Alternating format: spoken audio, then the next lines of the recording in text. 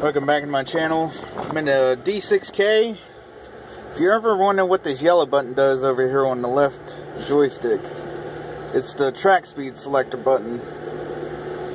And what this does is you can preset forward and reverse speeds just by hitting this button. So this is how you do it. I'm just going to turn the key on here.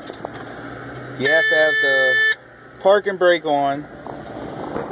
Now, what you want to do is to put it in forward, select what speed you want when you hit the button. So let's just say 2 here.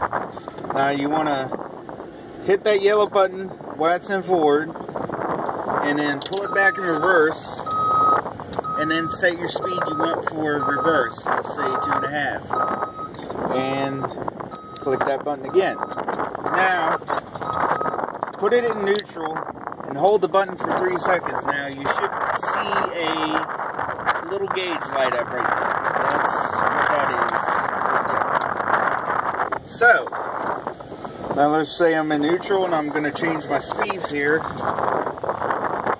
Well, let's put in forward and go down to 1.5 or 1.4 and change reverse to 2. Now, just say you want to go back to your pre-selected speeds. All you got to do is just touch that button, and then it will change right back to what you had the presets set at. Now this only works while you had the machine running while you set this. Once you cut it off, this will reset and you have to do it all over again. But that's basically it. Thanks for watching.